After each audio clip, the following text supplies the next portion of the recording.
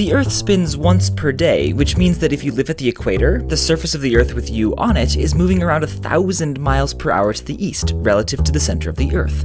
Even at 45 degrees latitude, the Earth's surface is moving 700 miles per hour to the east, so it kind of seems like it should be faster for airplanes to fly west. I mean, their destination is literally spinning towards them.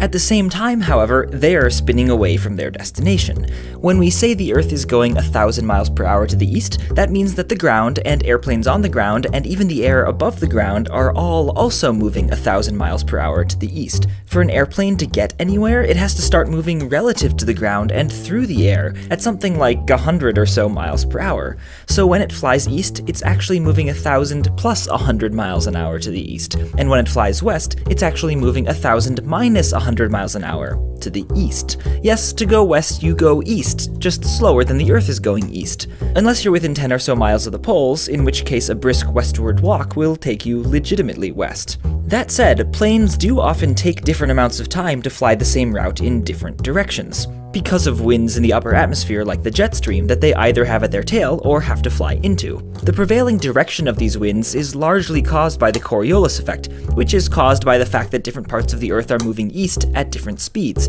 which happens because the Earth is round and spinning. So airplane travel times are influenced by the rotation of the Earth, just not in a straightforward way.